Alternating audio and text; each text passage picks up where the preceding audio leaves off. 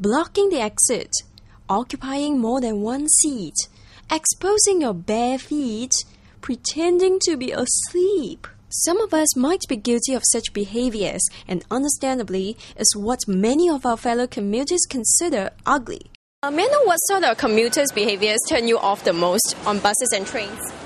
Of course, those who talk loudly on the phone. Snoring in the bus or trains. When you're coming out of the MRT and then people just push. And then sometimes there's a gap there, right? If you drop something, you cannot even retrieve it. So. Yeah, sometimes they're not supposed to eat and drink, they eat and drink. Does that annoy you? Depends if it's like just bread or something, then doesn't matter. But if it's durian or some other smelly food, then quite annoying. What about people who dig their nose and do this? No, totally. Very revolting. They should maybe take a tissue paper and wipe it off. When the train is like very crowded, we are already like squeezing, and then they'll be opening the newspaper wide, hitting your face. And then when you tell them, sorry sir, I can't stand it, they'll be like...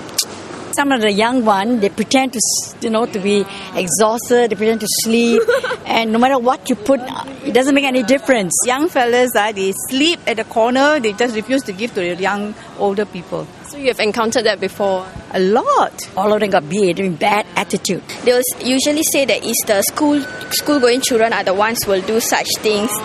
But I think it's also adults are also doing that. What about the ones like couples who get intimate on buses or trains? Oh, you mean those public show of affection, is it? Oh, I think they should do it at home. How do you feel when you encounter those? Close my eyes.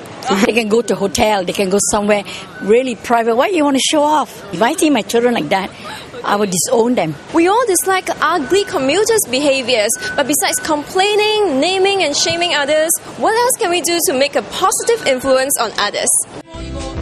Let them out before you sit. Look around. Just go on. Move to the back. A happy journey starts like that. Public Transport Council's recent commuter courtesy campaign using a local sitcom character is one way of reaching out to Singaporeans. So do you consider yourself a gracious commuter? Try to. If you see some old people, you will feel that guilt if you just sit down. So of course you just stand up. I don't mind standing up, so it's not a problem for me. Tending to fall asleep. Have you done that before?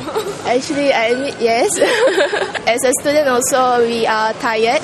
And so that at some point of time we might be quite selfish.